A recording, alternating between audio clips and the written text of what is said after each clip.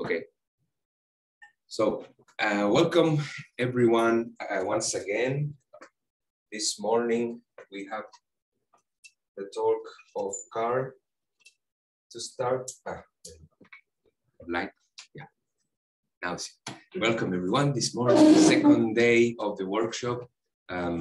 Yesterday we had a great series of talks, and it was very exciting and insightful for everyone. So I hope today it's like the same.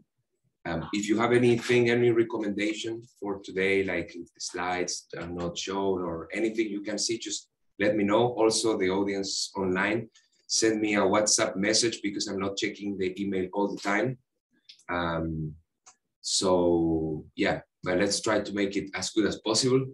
And the last little thing, we need to get the tickets today for the visit to the Alhambra tomorrow. So I'll bring another computer and I'll be seated all the talks there with the computer. You have to go to me and tell me, let's buy the ticket. So then I buy the ticket because I need to put your like passport information, QR codes, lots of things because they request these things now for safety, COVID safety. So it's, if you don't go to me and like force me to do it, I will not buy your ticket. I will do it only for people who go to me. Yes. Or send you an email. Or could we also send you an email with the data? No. Let's because I'm into so many things that I don't want to be responsible for not having checked that particular email.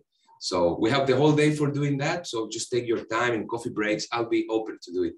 But the ID and R2 copies? I don't know exactly. I haven't done the first yet. So once I do the first, I will know. That's why I need collectively help on this. Okay, so now we start with the content.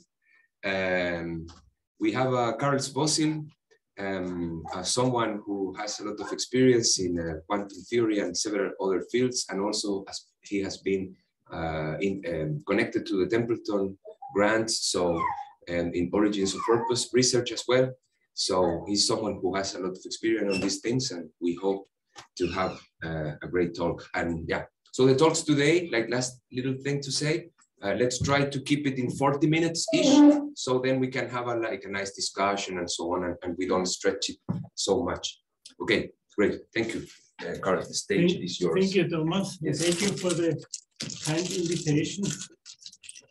I'm really enjoying it here. This is, by the way, the first time after the COVID outbreak that I'm in presence. I had some conferences in online, but this is the first time, and I really enjoy it here. Also talking to you in person.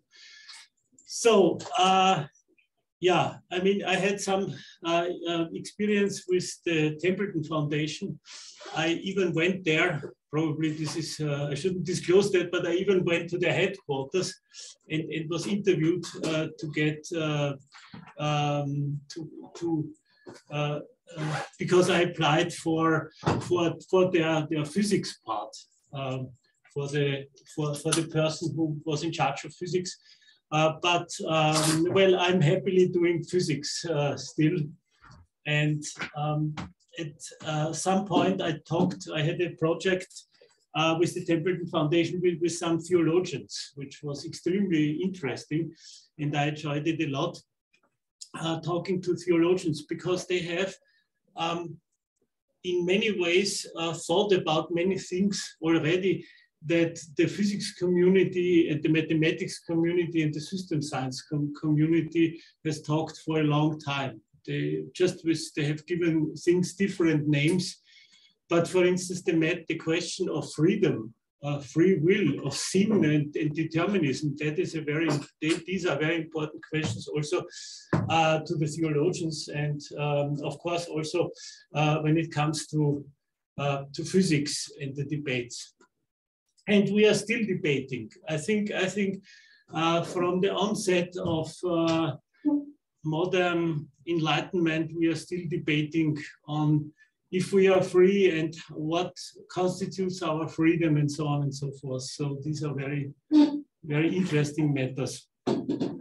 And I have been asked by Thomas to give a rather survey talk, not to go too much into technical details this community might not be interested in. So I hope I stick to that. I have no really rigid plan, I have to admit. So if you want to interrupt me and have questions, please interrupt me and ask. Yeah? Because I consider this talk more as conveying to you some ideas that have developed in the physics community that may be of some importance.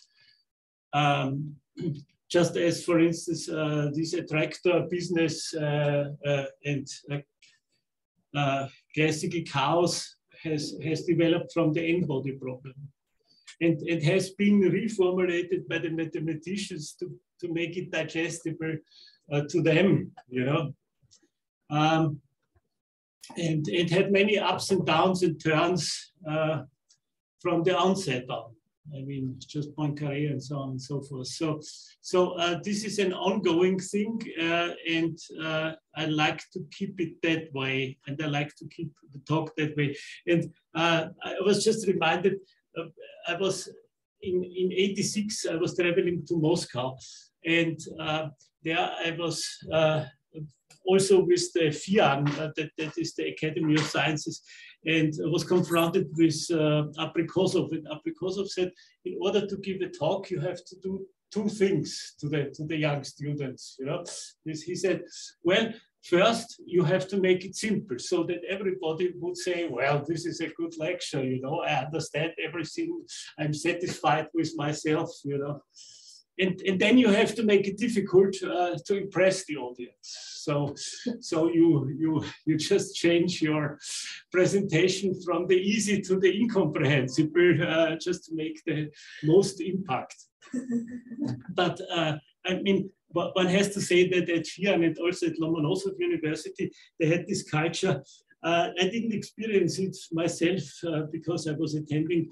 Well, I cannot speak Russian, unfortunately, but they have this long discussions, you know, that goes on without end, you know, and was very fruitful, I think, to the development of field theory there. Anyway, so let's start. What can you expect from me?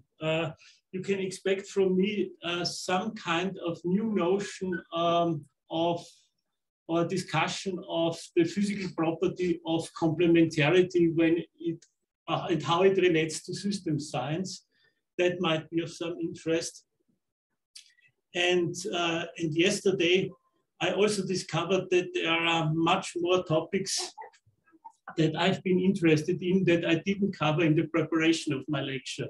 So I will start with that at first, and then go on to complementarity and contextuality. Yeah, Thomas? Something with Zoom. With my Zoom. Ah, because I'm using this other computer. no, it's not important because I will talk freehand anyway. Yeah, but the people are they will They are there. they have been signed out. Who signed out? So the talk remains, but I'm now controlling it from here, I guess. I will just push the OK button. Yeah. It's weird because I'm different users. What do I do here? Just Yes, that's cool. yeah. Okay.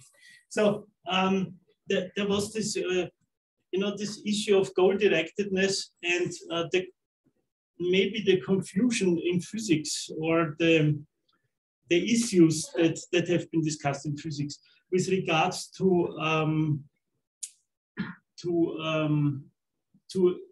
microphysical reversibility versus macrophysical irreversibility.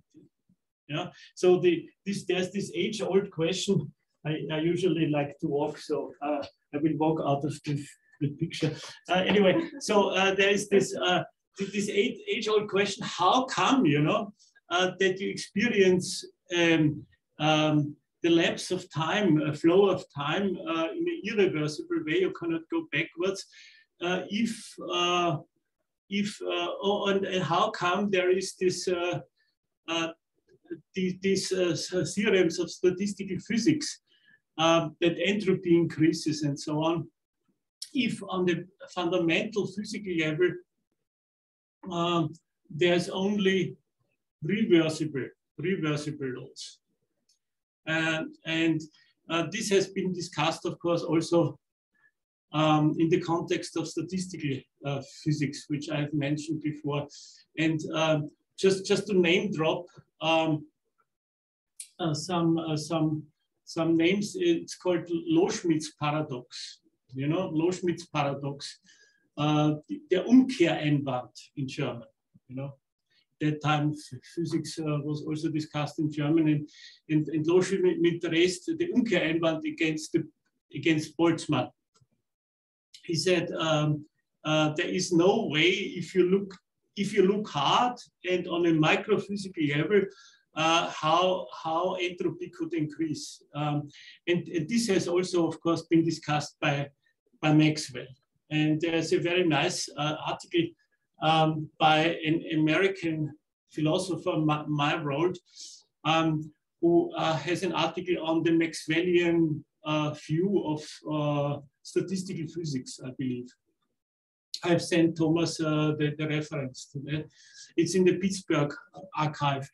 And there he discussed this entropy increase and the view Maxwell had. Basically Maxwell thought that you shouldn't take the molecules individually. But once you do that, the second law of thermodynamics decays into thin air. So if you look too closely into the system, the second law does no longer exist. And with it all the consequences that look hilarious from the physical point of view. And there's also the Poincaré recurrence theorem that might be more interesting in the topic of this workshop here, because the Poincaré recurrence theorem tells you that eventually, after a long, under quotes, times, the system will be back at its original state. You just have to wait long enough, you know. Now, at that time, recursive function theory, the theory of computation, was not developed at all. I mean, we know that this was CLEA and Turing who developed this. So now we know a little bit better. You know, one of the points I want to make is that with respect to the Poincaré recurrence theorem, one can say nowadays that you could have the scenario that the system may be back at its original state, but at an uncomputable time, you know, due to the reduction of the halting problem. So, for instance, I mean, there was this, you know, this may sound weird to you, but in my opinion, this is very relevant. There was this Kronecker at some point gave his assistants some task, or they were discussing this. I mean, I think it's an interesting question on its own. If I give you a number, you should find out a function that takes in the number as an input and outputs a very large number. And the quiz is, the larger, the better. So those assistant wins who finds the largest functional value on the input of a certain number. And of course, the mathematicians will say, oh, well, this was Ackermann, you know, Ackermann invented stimulated by this question, Ackermann was, I believe, the assistant, one of the assistants. There is also, by the way, another researcher not so well known as Ackermann, who was from Romania, who had, even before Ackermann, had a similar function. But the Ackermann function is still a total function. So you can be sure that after a while you plug it in, you get garbage in, garbage out. You get something out, you know, no matter, very large. So the Ackermann, and if you think of a computer as a physical system that is subject to the Poincaré recurrence theorem, you can already say that if, you know, you consider a universal computer, need not be universal, but let's just get rid of all the technical stuff. Yeah, if you have a universal computer implementing the Ackermann function, then maybe the system gets back after a very long time. You know, John Bell would call it, for all practical purposes, infinite. You know, but for all practical purposes, of course, is not infinite. You know, what the physicists call. Okay, but now we know even better. We have worse functions. One of the tangible worst functions we know, the others we cannot even grab intellectually or formally, is the busy-beaver function. That is the function that takes in a number and outputs a very large string of ones and then stops. Oh, yeah, and so the output of this function is a very large number that of ones. Let's say if you have a binary encoding of the output, and the criterion is that it should stop. Because it's very easy to generate a very short program that would produce an infinity of ones. Of course, you just enter an infinite do loop, and that's it. That's very simple. But the issue is it has to hold. And then by reduction to the halting problem, which is provable impossible to compute by any universal computer, or Rice's theorem, or whatever of recursive dynamics, you can infer that the first functional values of this busy-beaver function is still computable. So you will get some results, but you can prove that there exists no recursive bound on the functional value as a function of the input. So this is much worse than the Ackermann function. You know, this leads you to partial functions, that some functions have no that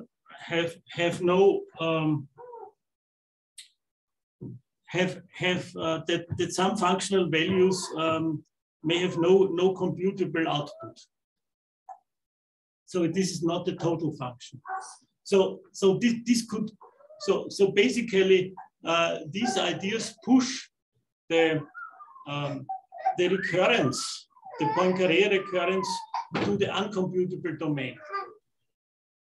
But yeah, so this is an interesting aspect that I think even in the physics community has not been realized yet. Basically, it says that this is algorithmic physics, or what Fontana once had this idea of algorithmic chemistry. You know, and if you translate that into physics, you just implement a universal computer. For instance, the way the Turing had in mind paper and pencil. Turing had this paper and pencil operation, but then he formalized it with a tape and so on and so on. But if you implement that, you have the recurrence theorem. So coming back to the topic, the goal, if you have a goal that is purely syntactic, it may not be tangible, it may not be computable in a certain sense, you know. So this is weird. I say that just to confuse, not to confuse you, but yes. Yeah, I think this is perhaps one of the points of your talk, right? The goals might not be computable. No, it just appeared to me that this could be one point that is important. Mm-hmm. Yeah. That this could be, and recursive function theory has something to say about this. Yeah, and on the other hand, just to bring this, there are people who, or there are things like emotions and things like that that are kind of also incomputable, you know? Do you think that this connection is any way meaningful, or these are two orthogonal ways of not being computable? Well, I would like to answer that. This is a very interesting question, of course, for everybody personally, because we have our emotions and these are important to us. And or like theological, like the existence of God or something, yes. You know, all these things that no model can grasp. Yes. Is it because we are bounded by the computational capabilities, or these are just two different things? Well, I would say that I give you a movie metaphor shortly, but my impression is that we have developed a framework of a syntactic framework that we now know since Gödel and Tarski and Turing is limited, provable so. I mean, this is a very strong result, you know. We have provable unprovability. You know, this is very this is a very strong result in it, and a victory of this approach. You know, so this is no deficiency. This is just great. But of course, we have to keep in mind that the domain what is of existence, you know, in the broadest sense. Need not coincide with just this syntactic framework. Yeah, so that let's say this one might say, well, this is a kind of strong Church Turing thesis, you know, but that it need not coincide. If you take everything into account, and this is an issue in metamathematics. I believe that Gödel himself believed that there is something beyond, and there is a way of the human mind to go beyond what he calls I mean, later on, Zermelo Fraenkel or Russell Whitehead, Principia Mathematica, you know. So we are probably able to envision more of that, but that is unprovable, really. This is just a conjecture. And the other answer is a more metaphorical answer. I like to watch a lot of science fiction movies, and one science fiction movie was conceptualized by Sagan. It's called Contact, with Judy Foster as a scientist who kind of makes contact to an alien civilization.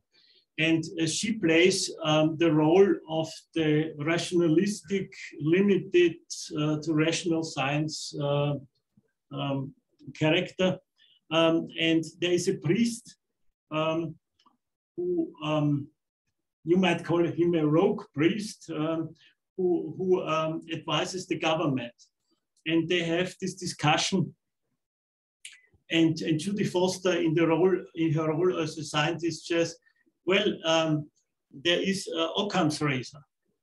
We don't need God, you know. It's just like Laplace, you know. This is this alleged idea with conversation with Napoleon. You know, Napoleon allegedly said, well, if you have all this celestial mechanics, where do you need God? And Laplace allegedly said, you don't need that hypothesis here. Yeah? And it's the same conversation, a little bit translated, takes place in this movie. It says that Judy Foster, in her role as a scientist, says we don't need God because we have all our formalisms and the syntax and so on and so forth. And then the priest, and this is, in my opinion, the central scene of this movie, you know. And then the priest asks her, well, did you love your father? And she said, because the father died of, I believe, of a heart attack. This was, I hope I'm not giving away too much. You should really go and see the movie. It's a very nice movie. And she said, yes, I loved my father very much. And then the priest asked, then prove it, you know? So there may be something beyond proof. And in my opinion, I've written a small paper on metaphysics of this. This was my reaction, actually. It's not a small paper, it's really a large paper. It's on the archive. I didn't publish it because probably I developed it into a book, but I hesitate to do that because that would make me even older. So I just leave it there, you know. I think it's age-old question starting from Leibniz and Heidegger, you know. The question of existence. Why is there something? It's totally incomprehensible to us, at least to me, you know. I'm totally at the loss of understanding why there is something. And realizing that I don't understand this is a humbling experience. And I think we should, from this kind of humbling experience, by an analogy, be very humble when it comes to the so-called understanding of the world. And if you would go, I mean, I have listened to talks to lectures by Feierabend in Berkeley. You know, when I was in Berkeley, Feierabend was there, and he's in a tradition of this kind of issue that you have to take scientists seriously, and they help you sometimes, but sometimes you have to save science, to save society from science, you know, to curb it in a very personal, human way. And I think this is very, very pertinent now in the situation our society got. He has a very nice talk, you can look it up in the internet, how to save society from science, you know. And even more so, Lakatos. You know, Lakatos is a philosopher of science. He said, we don't know what the future will bring. We don't even know what will be the next progressive research program. There are so many auxiliary theories with, even if you take Popper, you know. Of course, there is this demarcation criterion, and you can say, well, you can throw out the theory if it is falsified, but there are so many extra criteria. So we have to be very humble and very careful in our statements. Yeah. Okay. Yeah, this was a disgrace into that. So I just would like to point out that there is an aspect of goal-directedness that may have something to do with recursive function theory. And for instance, there exist two, let me just mention what recursive function theory has to offer. That is two very famous in a certain community, in the logic community, theorems by Professor Specker, Ernst Specker.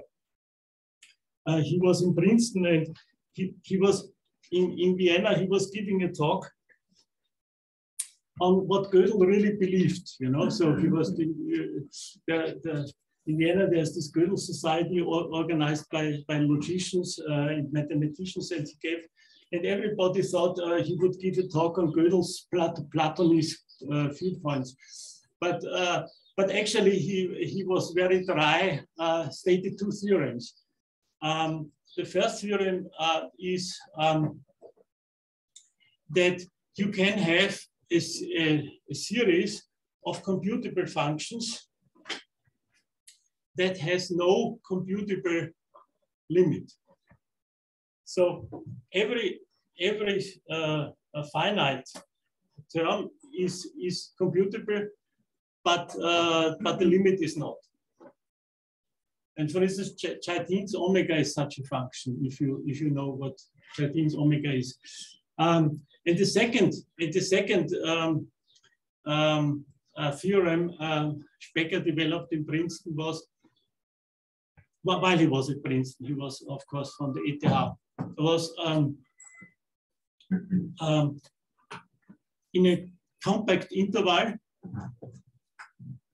you have a computable function, but this computable function may obtain its extreme point at an uncomputable value.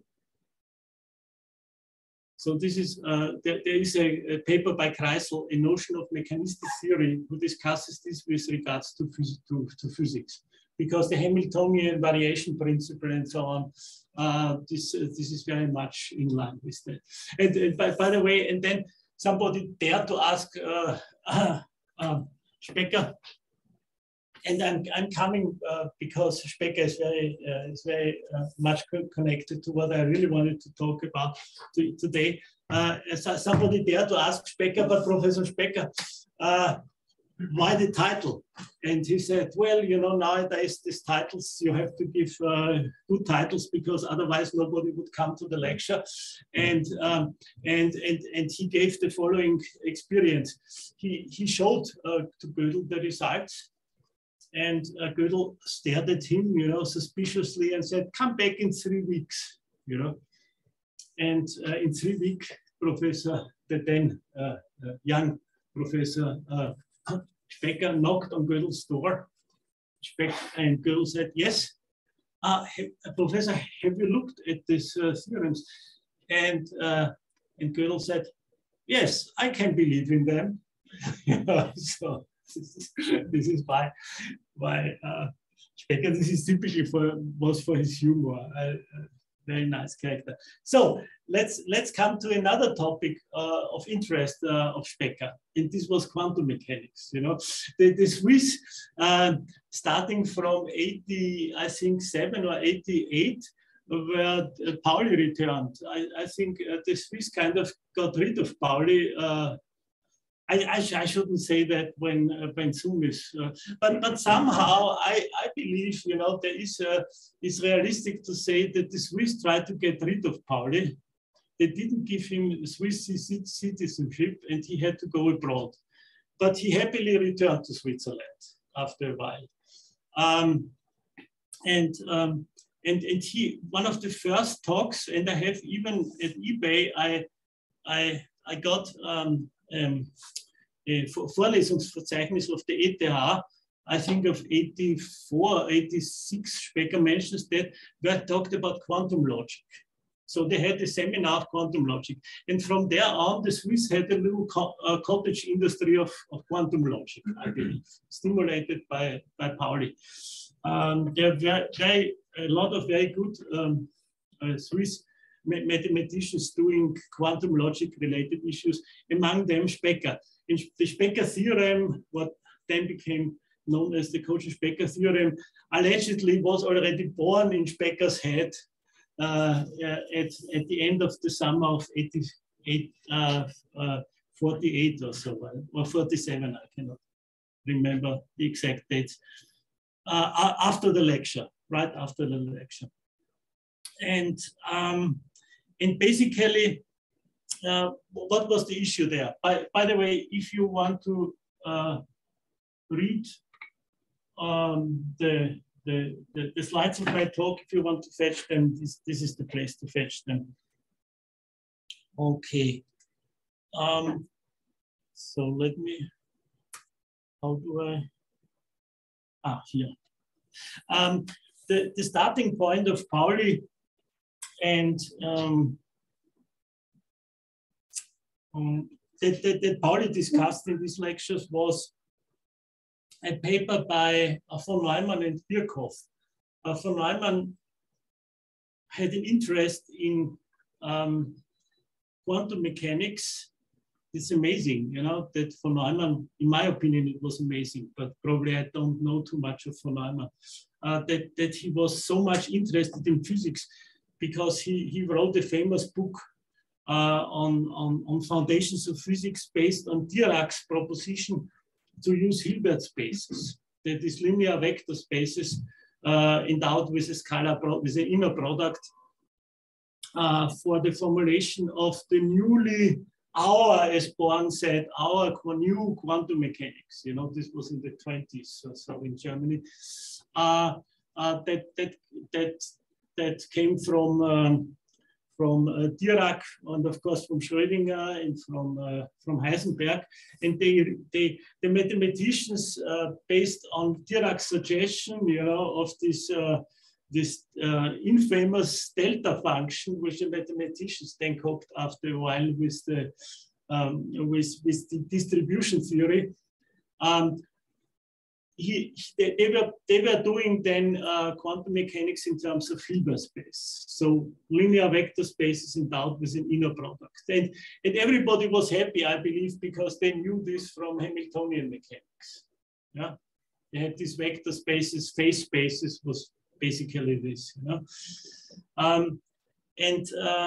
so this was von Neumann's input, and Birkhoff was was versed in algebra, in lattice theory, and they joined forces and developed a kind of empirical logic based on the operations of Hilbert space. So they say instead of set operations that governed Boolean logic, you know, set theoretic intersection, set theoretic union, complementary set, you know, these are the laws of logic that you can formalize. Boole did that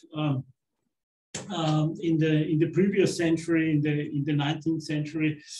They based their new logic in a kind of top-down approach upon Hilbert space entities. So they would say the end is still the subset relation, but the or is the linear span.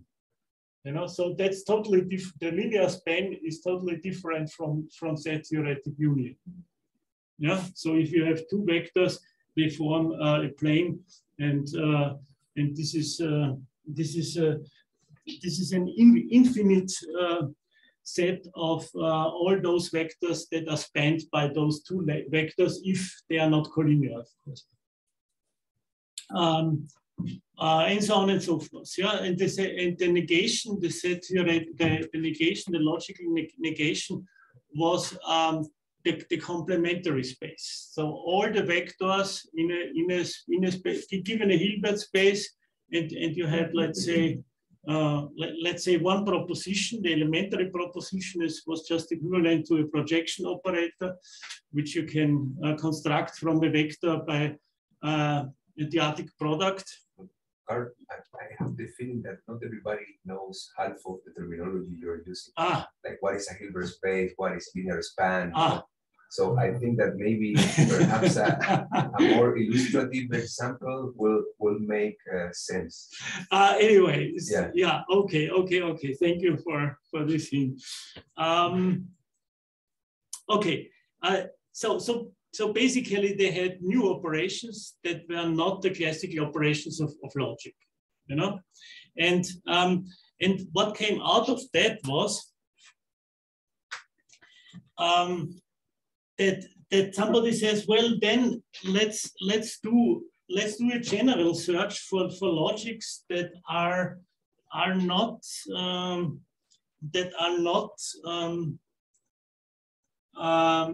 classical logics, because probably there are structures in this world that are not classical in a traditional sense. May I compliment? Yes, sure, sure. Bit?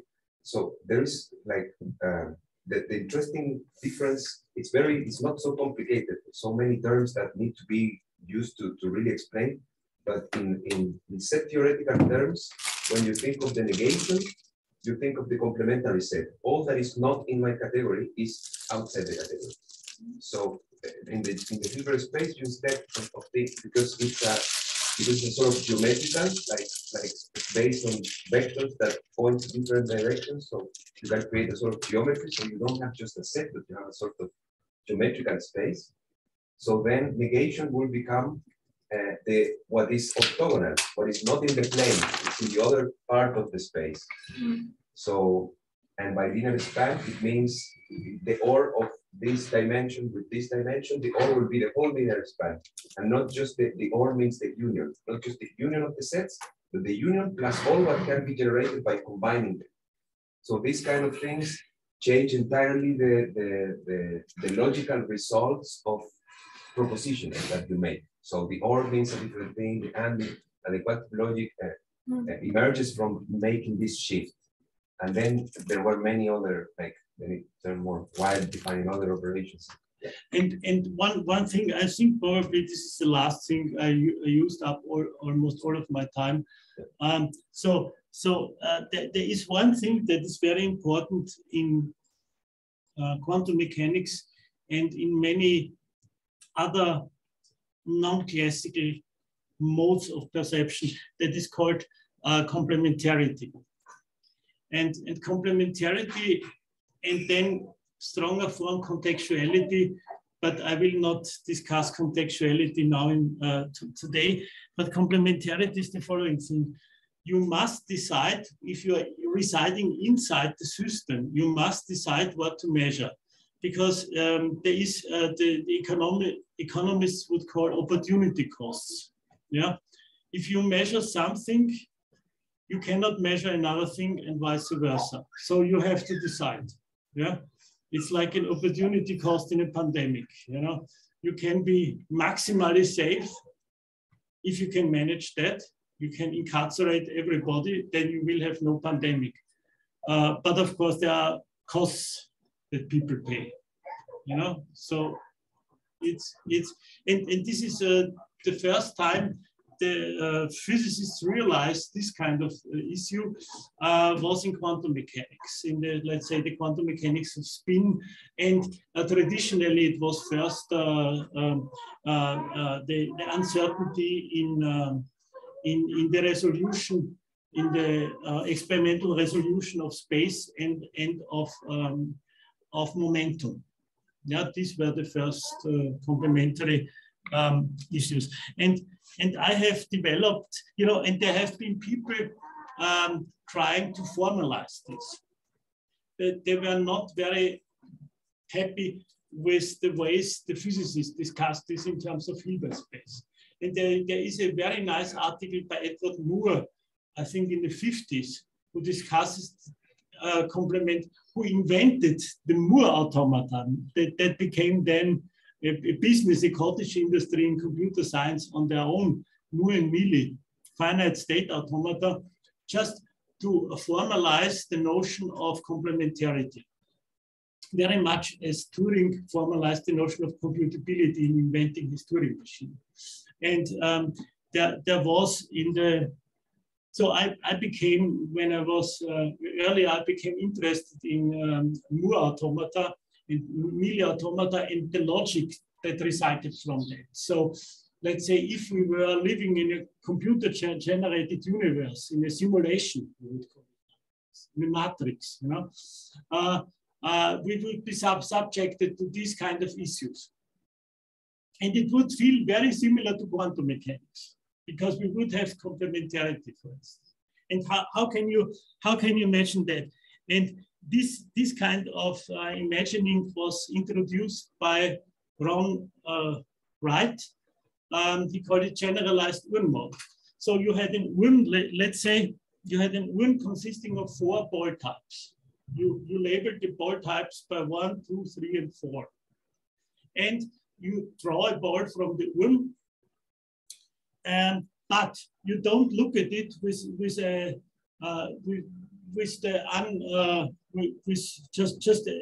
at that. The balls contain, let's say, 2 symbols, one in green and one in the complementary color red. But you look at it with green and red filters. So that if you would realize the green, the ball is black background. You know, you would not see the red one because the red would mesh with the black background and vice versa. Yeah. So if you combine and then if you have, let's say, zeros and ones, I have here little squares. You might say this is a 1 here, and little circles. You could say this is a 0.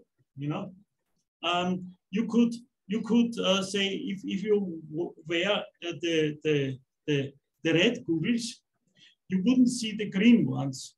You would just say, well, I see a red, and I see a red 1 and a red 0, like this, you know. But I wouldn't see these ones. And if you make all the possible combinations, which are just 4, you know, you would only be able to see a partition of these 4s. So this goes into partition logic. This was my contribution to the subject, let's say. So you would only see the partition of all those ball types. And these ball types can be formalized with two valued measures. Anyway, so, and you would only be able to realize the red observable, but not the green one. And vice versa, if you wore a green eyeglass, you would only see the green observables, but not the red ones. Yeah. And you could generalize this to more general structures. I have drawn this here. It's a kind of, you know, this is there should be some kind of firefly here, and this observable, you look at it that way, maybe here or here, but then you don't know if it's in F or B if you just look from this side, yeah, or if you look from this side, it wouldn't be able to look at it from that side, or it may not turn on the light, or may just say I'm just turning away from both of you, and then you wouldn't see anything in both cases. And this resulted in a kind of complementarity that is even interlinked, and this you need for more sophisticated theorems like the Kocher-Specker theorem. So, and I have, this is realized by 5 ball types. Yeah, and I have no time to discuss this now. If you're interested, please give me an email and I will send you the exact idea behind that, or I can explain it to you. So basically what you do is you take all the classically available states, but you have, you don't look at it in the way, in a way that is unfiltered. You know, of course, if you don't wear an eyeglass, you would see everything. Yeah, but if you put on the eyeglass, you see certain aspects of the issue, but then you have the opportunity cost of losing the other aspect. And this can be generalized in terms of partitions of sets. And it gives you some impression that this is that there are experiences in systems in nature, in system science, that have this property that they show complementarity. And once they show complementarity, you have to take that into account. So this is another important aspect of system science that may be relevant here. And with that, I think my time is over and I close. Yeah. I hope I haven't confused you too much. but yeah, it's an ongoing business. But one thing I wanted to say, this Poincaré recurrence theorem and the Loschmidt Umkehreinwand. This has a new form of discussion now in quantum mechanics. Has been already discussed in von Neumann's book in the 20s and the 30s that I have mentioned already, and then went very popular with Everett and with Wigner, because the question is, if you have a uniform unitary evolution of the wave function, how could you construct a measurement out of that? Because as Thomas mentioned, you can have this nesting kind of thing, you know? And the question is, what is a measurement? And I believe, and there's been mentioning this ship of the ship. The question is, what is an object? Yeah, I think there's a pertinent question. Nobody has yet. I have something in my mind, but I have so many things in my mind, and so sometimes I use this as an excuse not to do it. You know, but one has to make precise the notion of what an object is. I don't think that in physics there exists a good notion of an object. And for instance, I just to push things harder, Scully and others, and then Zeilinger and others measured this. They suggested to undo a measurement, and it's just a question of cost.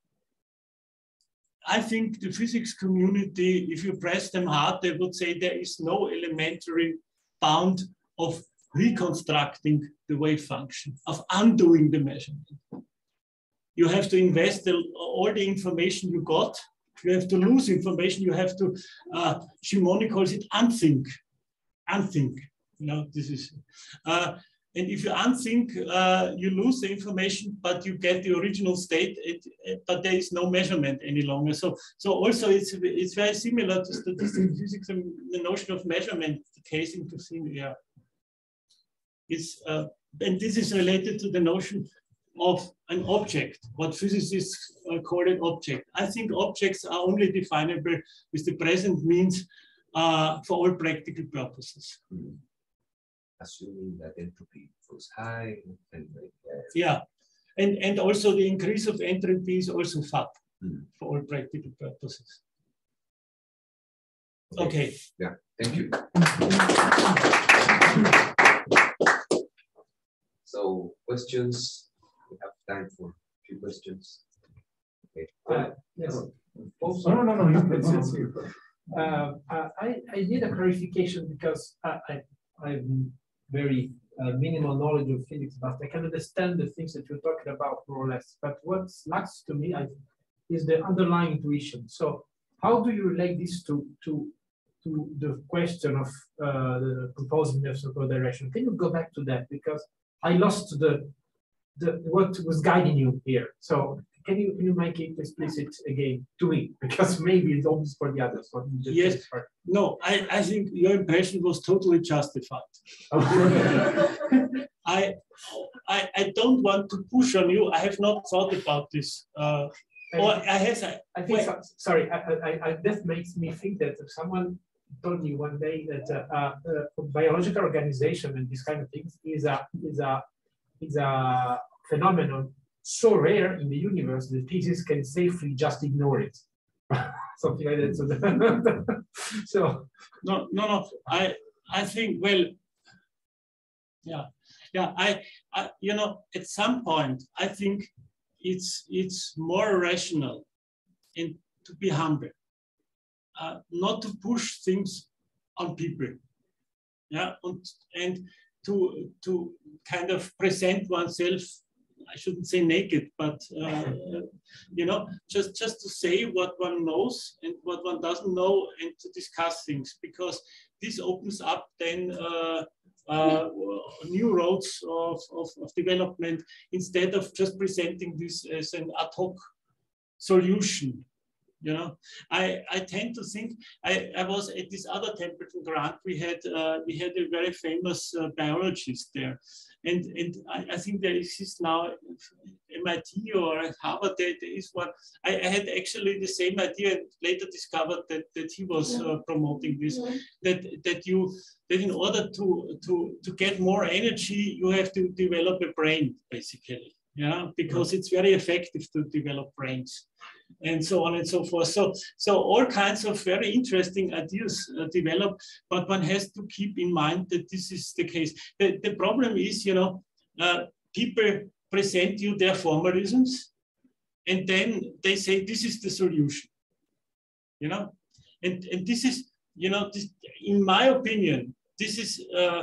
I'm old enough to now say this. You know, this is sinful. Yeah, because it confronts people with the idea that you know very much, and whereas you don't know much. You know, this is like Goethe said, those who is most slave, who thinks he is free and is not. You know, so this is sometimes it's much better to state certain aspects of the story, and so that one can go on developing things based on these aspects. But I have no final theory of everything. You know, it's just, I'm just saying, for instance, in this Poincaré, you know, this recurrence theorem, Poincaré was a total loss, realizing that this recurrence theorem may be subject to recursive analysis. Because the recurrence theorem becomes uncomputable. Yeah, it's just not valid any longer. Oh, we can discuss the point, but I think it's clear the idea that you were presenting some flashes only, yes, and not an integrated discourse. No, I have no. Go, please. If I may, you somehow escaped my question, because what I was asking is, what is your intuition? I did not. So what when you think of purposiveness, what comes to your mind? That's what I would like to know. To my mind comes is that our idealizations are conveniences. We talk, for instance, of the real numbers. You know, this is totally unoperational. This is totally, and but if you want, Bridgman was somebody who made this, who insisted on operationalism, and I know Seilinger who insists on operationalism, but operationalism fails as well. You know, so my intuition is that one has to be very careful. Most of our models are just conveniences. And one has to be very careful not to confuse the model with the real world, you know.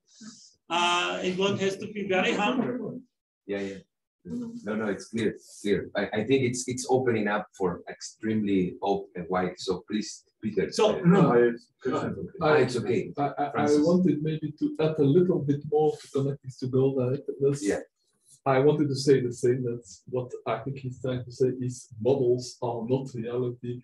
No model, however sophisticated its logic and its mathematics and so on, is the reality. It always captures only a part. You cannot capture the whole.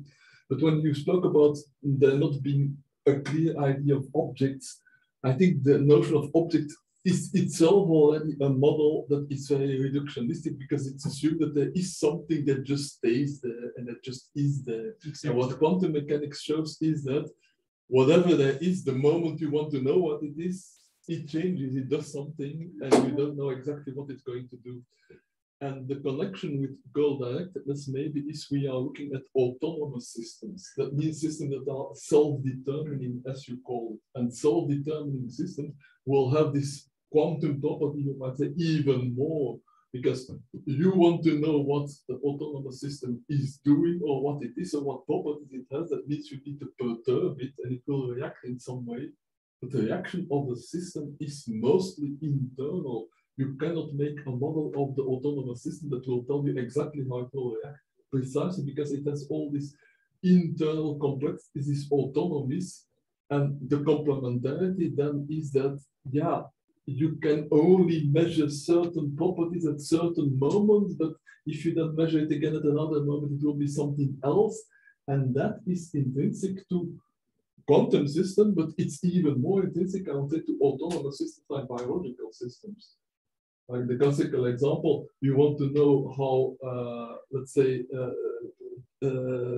what is the anatomy of a system, and let's say before the days of X-rays, you had to cut open the animal, and obviously what you see is no longer a functioning system.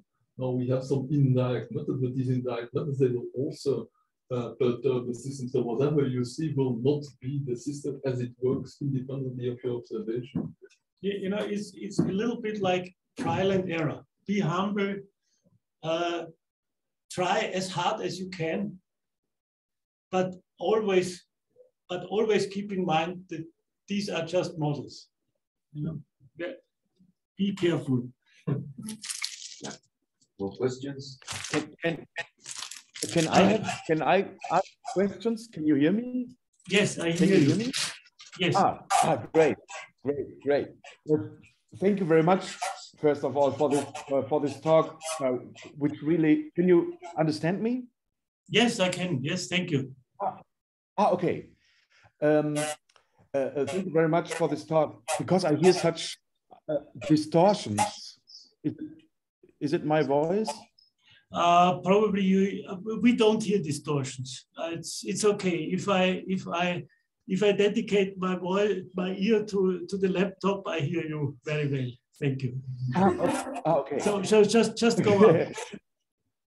Okay. I have two questions of understanding. One question, what Thomas said, the OR in quantum logic is combining of the planes. Did I understand this right? In quantum logic, the OR is the linear span. The OR is the linear span. Mm-hmm. Okay, linear span. Okay, and the second question is what I can see now on the screen. You said when you look at it from different angles, and I couldn't see what you were showing on the screen. So with the mouse on great. the screen is easier. Yeah. Well, here, if you look from the bottom up, you will see this observable that's in the left or on the right, that the firefly is somewhere in the left or in the right part of this panel. Yeah. But you cannot see if it's on the bottom or on the, if it's on the bottom or on the top. Yeah. Okay. Okay. So and vice versa. So you have to make choices. Of course, I mean, if you're a classical observer, you just open the box and then you see everything. You know? But in quantum mechanics, you don't have that possibility. In classical physics, you still have. You know, you can build. I once suggested on this model to do under quotes quantum cryptography with chocolate balls. You know, I even staged that in Vienna because nobody would allow me to make a cryptanalytic attack. So I invented this chocolate ball model. But of course the chocolate balls you can make this with chocolate balls. You know, you have nice chocolate balls. But you know, in quantum mechanics you cannot just put off the googles, the filters. In classical physics you can, or at the moment you cannot. At the moment you cannot. I believe in principle you cannot, but this is another. But this is a belief, you know. So you restrict yourself either to this observable or exclusively to that observable and vice versa, and you get two kinds of objects or aspects of the object. Yeah. And in classical physics you can have it all. In quantum mechanics, at least at the moment, you cannot. Okay, great. Thank you. And my last question is, you said